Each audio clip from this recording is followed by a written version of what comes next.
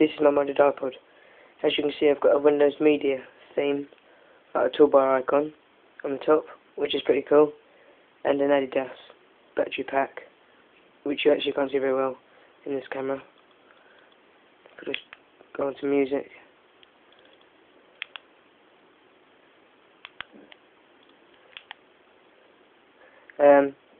I've got a kind of red background of the volume bar, as you can see here, which is quite good, with an Adidas volume bar with the logo on it. I'm a football fan, a West Ham fan, and I rate all my videos with the West Ham badge. Also, if I go on to my games, I've modified the parachute game with a different type of gun used to fire.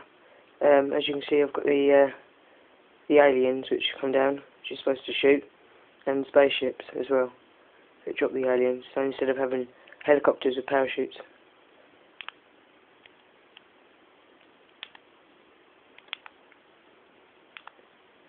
And one other thing is I changed the settings on the legal part. Instead of having a Apple icon, I've got the Windows icon. This is on the copyright law, and I've also got the Windows scroll tab on the right side. I've done this by iPod Wizard. It's really easy. It's basically just changing the icons. I'm going to make tutorials on how to do it.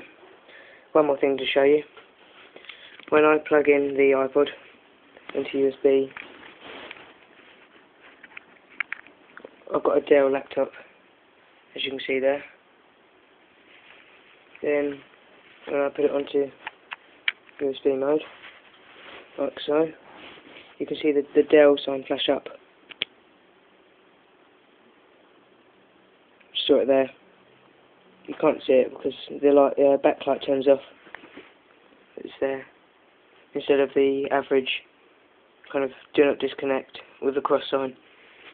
Yeah, so keep watching my videos. Okay, that's the iPod mod.